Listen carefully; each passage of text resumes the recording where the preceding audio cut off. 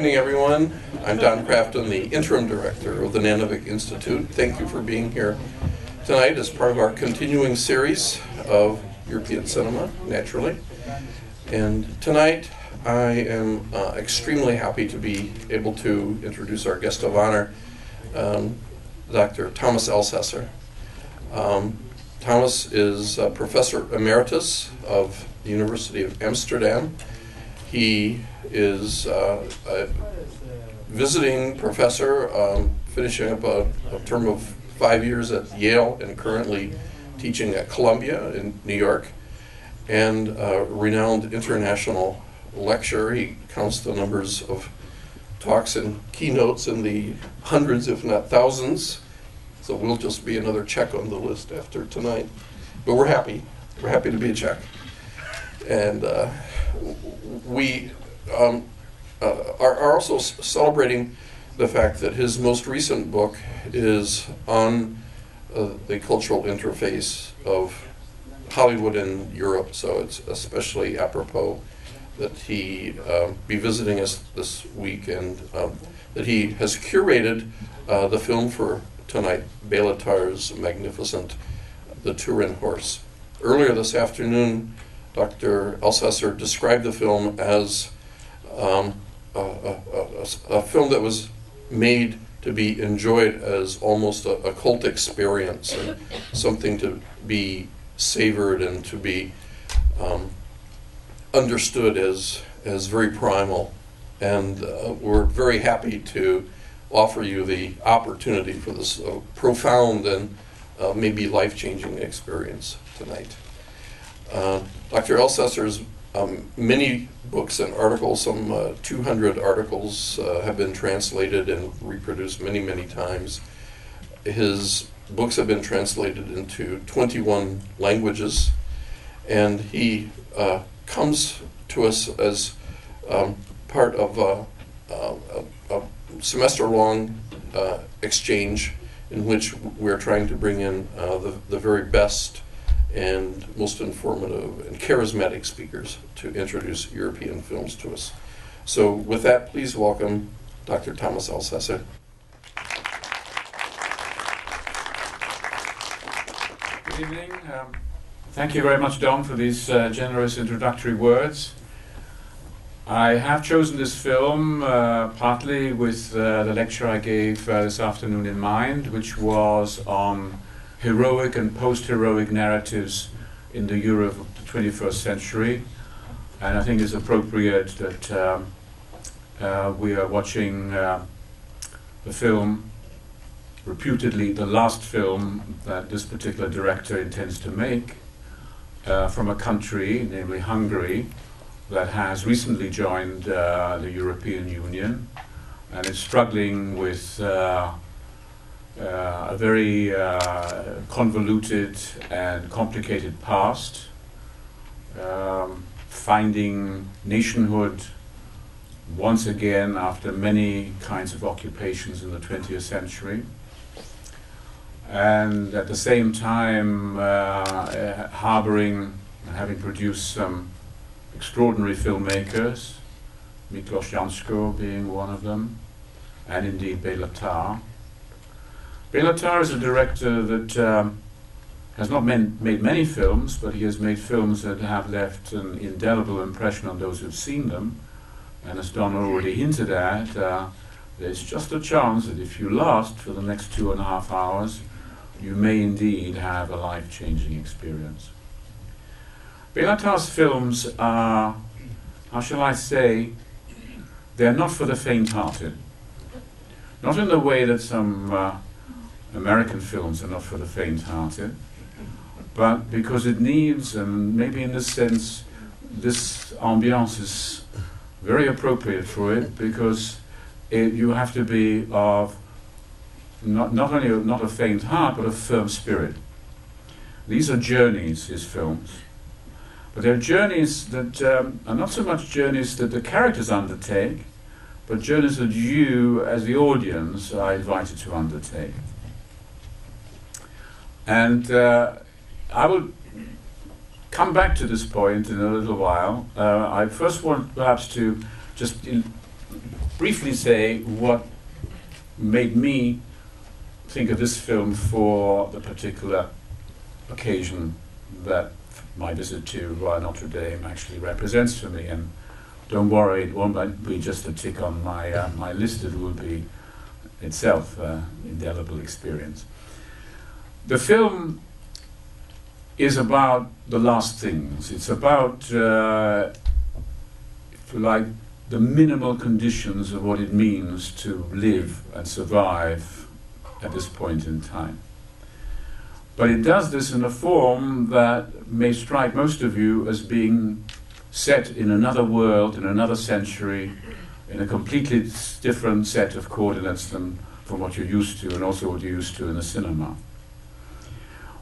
But it does concern something that interests me for and with the 21st century, namely, how is it that the cinema can reinvent itself after everything that we've had, 100 years of films, different forms of cinema, European art cinema, auteur cinema, commercial cinema, genre cinema, world cinema, cinema as second and third generation videotape, cinema now on your iPhone or iPad.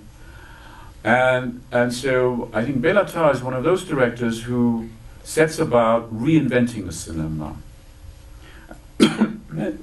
And if you have a certain cinematic education, you will think of the silent cinema, you will think of Dreyer, or you will think of Murnau when you see his film. It's an austere but very delicate black and white. It is virtually without dialogue.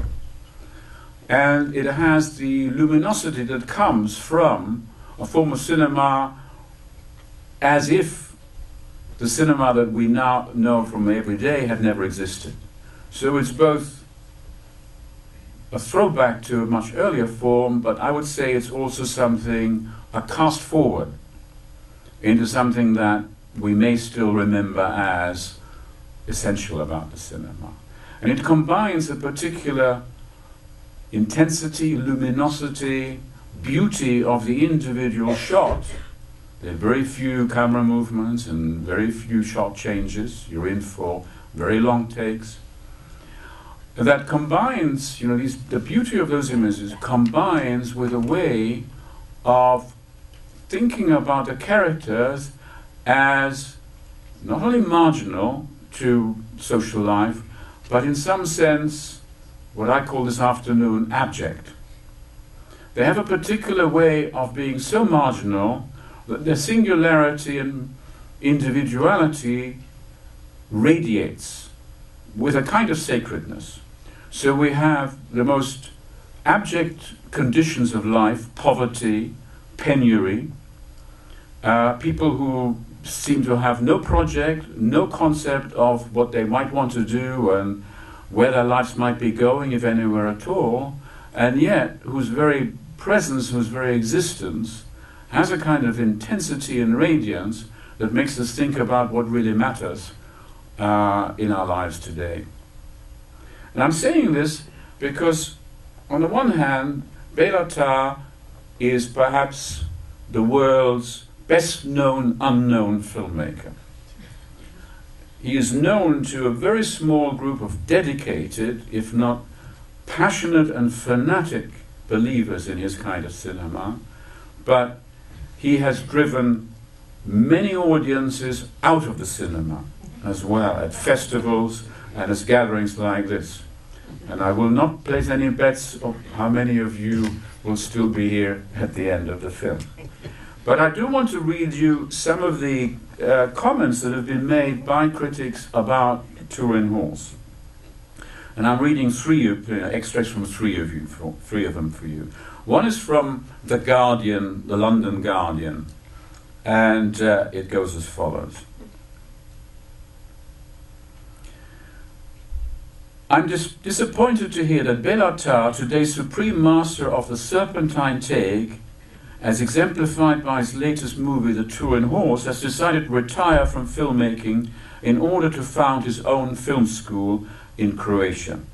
My fondest hope is that he will create a fanatical, cult-like environment wherein he can hothouse a generation of filmmakers as grouchy, misanthropic and visionary as himself. Because guys like Tarr are fewer on the ground every day. We badly need to stock up on more eccentrics anxious to make movies like Tarr's Turin Horse.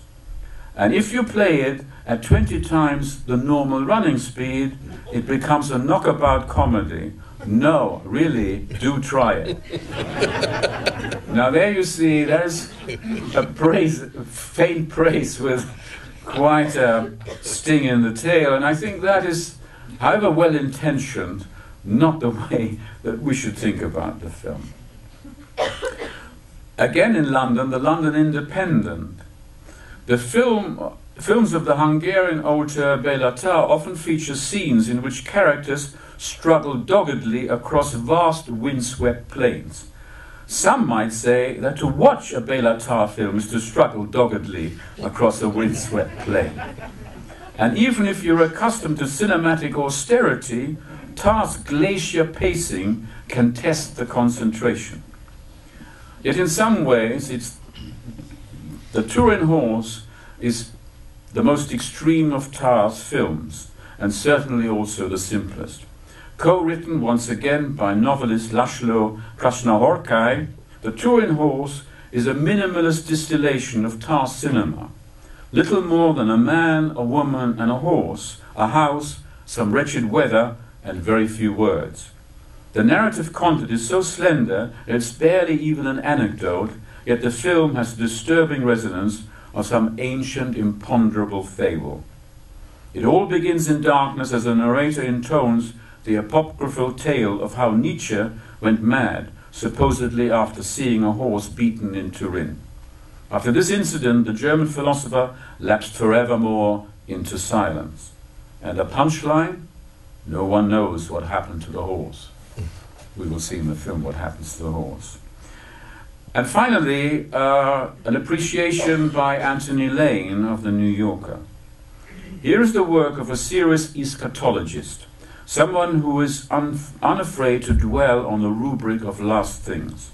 Apocalypse, or its comical near avoidance, is now quite the fashion in Hollywood, and almost every villain in every superhero flick threatens to blow up, enslave, or otherwise paralyze the planet. Think of Dark Knight. Even Lars von Trier has made a contribution with a thundering firestorm that rounds off Melancholia. Tarr considers a more prosaic extinction, one that will surprise no one who has followed his previous endeavors. Life, through his sad eyes, is a lamp that gutters and goes out.